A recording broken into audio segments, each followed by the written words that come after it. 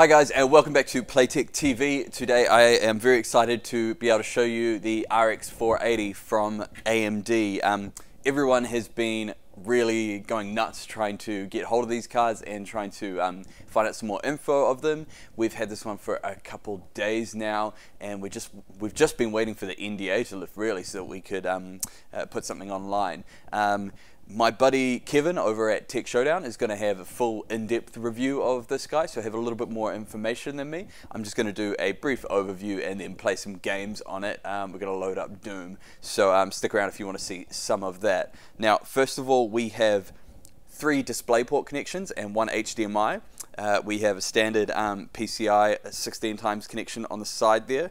We have the stock AMD Radeon cooler, and we have a 6-pin power connector. So fairly standard sort of design for the pre-release cards here. Hopefully we'll see some aftermarket coolers and things like that, stuff coming in from the AIB partners. Look forward to seeing what Asus and Gigabyte and the guys get to do with this. But for now though, I think I'm just going to whack it into the Intel system here and then load up Doom and see how it goes.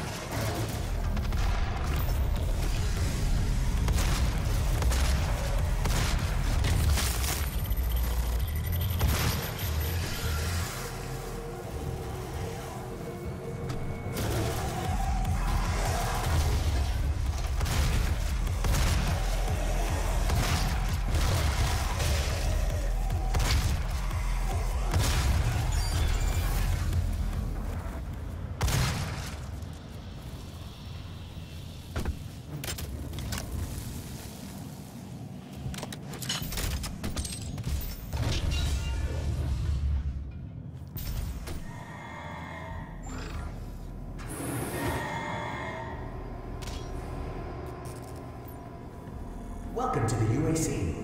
Now 221 accident-free days.